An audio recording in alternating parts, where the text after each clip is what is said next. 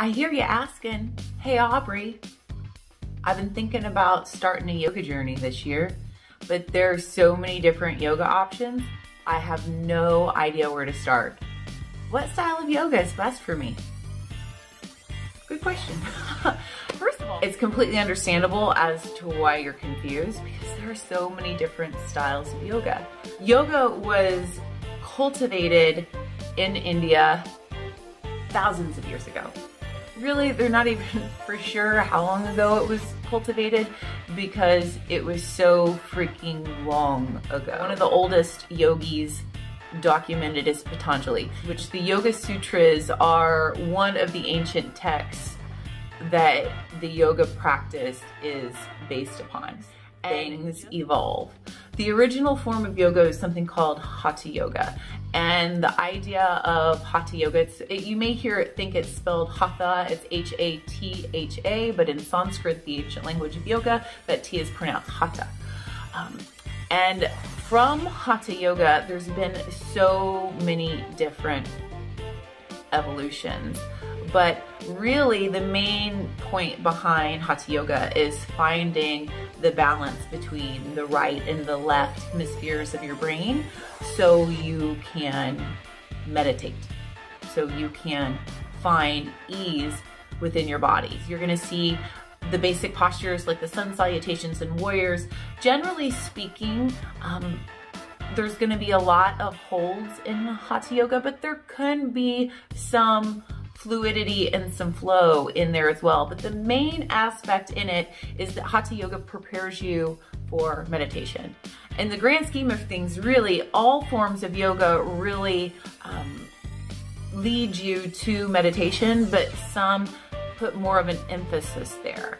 What's really great about vinyasa is, although it seems like it's an advanced practice because sometimes it moves fast, it's more of a beginner practice because what happens is when you're constantly moving and you're flowing with your breath, what you do is you eliminate time and space for thinking. Because as you combine that, you find a symbiotic flow within your mind and within your body where you alleviate space for thoughts. So if you have a really busy monkey mind and maybe a little bit more ADD, vinyasa might be the place for you. Another form is called Ashtanga. Ashtanga yoga is way more athletic than some of the other forms. You're gonna see more hops. You're gonna see more what I like to call party tricks.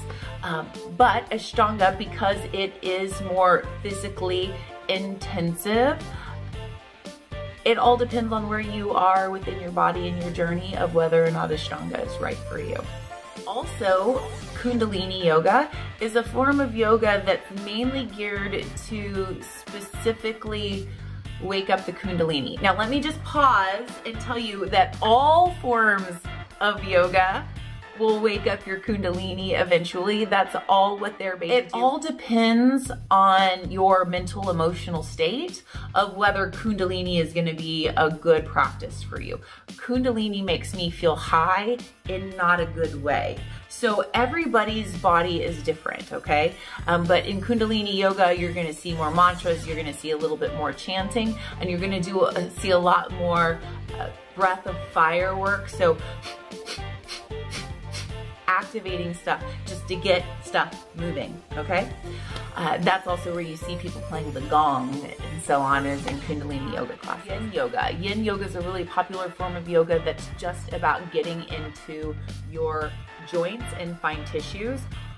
You're literally going to just be holding poses for up to 2 minutes at a time. It is not physically intensive, but it can be mentally challenging because if you have a really busy monkey mind, being still and being quiet and holding stretches for a long period of time might cause some stuff to rise.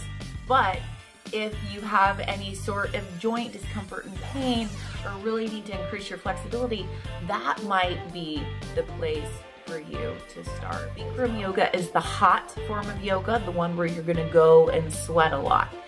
Sometimes it feels really great to sweat, but depends on your body's constitution. That might not be the best form for you to try them all on.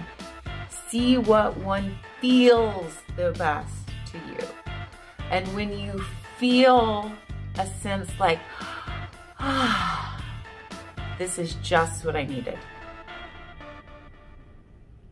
then you know you're in the right place. If you would like a starting point, if you want something to help get you started, check out the video notes, and I'm going to share with you a link to where you can get started on my website with a beginner yoga practice.